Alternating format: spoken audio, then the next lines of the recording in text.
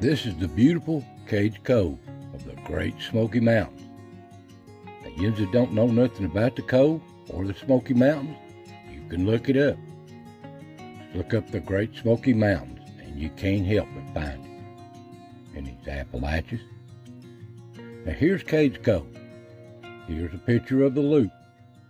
And we'll be talking about the cable mill down here in the lower left-hand corner. And here it is. It's been down for a season or two, but it's back up and running. A beautiful old mill. A lot of history here. This is the only one left out of 7, I was told. In the Cades Cove, there was 7 at one time. This is the only one standing and left, still running. It was built in 1867 by John P. Cable. An old place. And they keep and try to maintain it and keep it going. That's the only one left out of all of them in the Cove. And here's a plaque for it. It's been upgraded and restored a few times, in 36 and 51, and a lot later than that a couple of times. They've changed the gears in it. Now the old guy that built it here, he passed it on to the Cables, and I reckon Becky Cable's brother Jim and his wife run it for a long time. A lot of history here. Here's a little old building that went with it. It's called the warming house. This is where people was waiting on their corn meal to get the corn meal. They would stay warm in the wintertime. And right here is the old grindstone that goes in these grist mills. I reckon this is what, as I was told, this is what's left of the other mills that was in Cades Cove. All what's left of them, the old grindstone. They got a few laying around here on the walkway. All the other mills are gone. This is just remnants of it. And right here too is Becky Cable's house.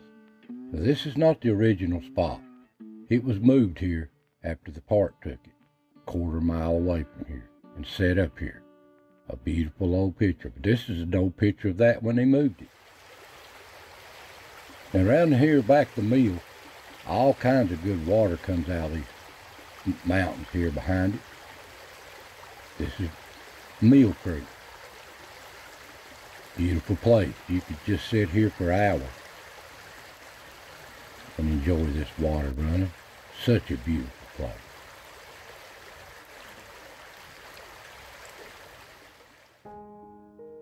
Now I reckon these two creeks come together here that they run off of.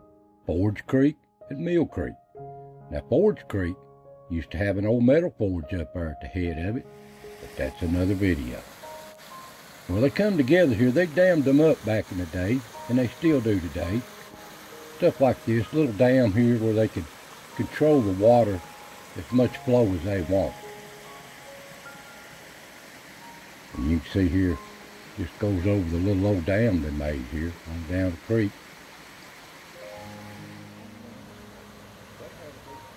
And the back of it here, you see them boards on the right, they could regulate how much flow of water they wanted to go down to the mill.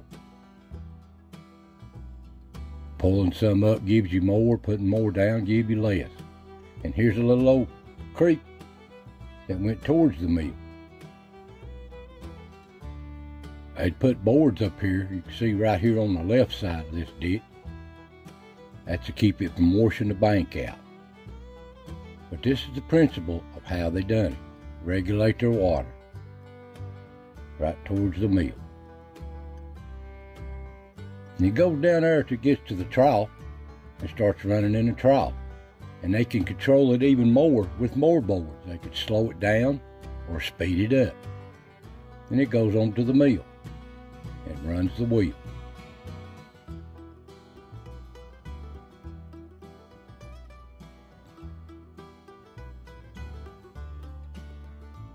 How much water's flowed over time through this old trough?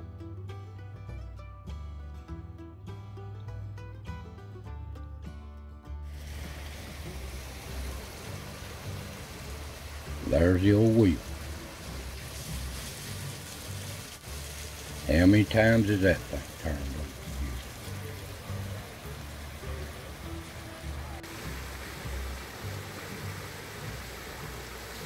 And they can regulate the speed of it by the flow of the water. Faster, slower, according on the boards how much water they want to come down and run. Well, here's how the old mill worked. Here's just a little drawing of how they worked back in them days without the building around it. You got your water wheel, it's turned by water, turns a gear in there, it's usually made out of wood back in them days, and turns another gear there, pivot, that turns the grind millstone. Put it in the hopper, it comes down, grinds it up, and goes out the product there. That's basically how it works. But here at the mill here, inside, I was lucky enough to film it. There it is, the hopper. One falling down in the grindstone, millstone. Just grinds it to a pulp. And I was lucky enough too to get down here and look up under. Now they've changed them out years ago from wood gears to metal gears.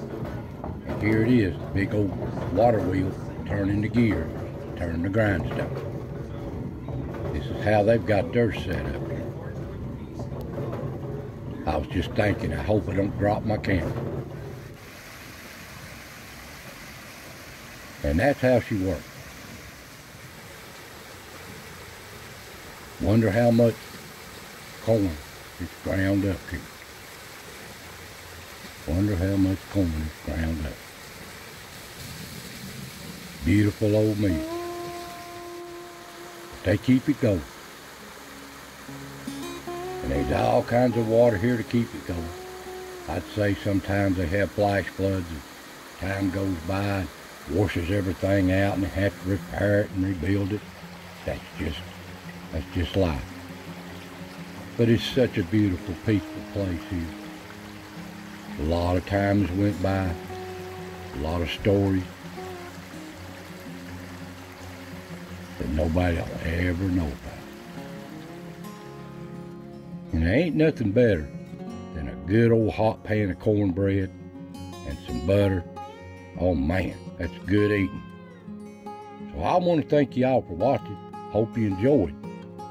So, God bless, and I'll see you next time.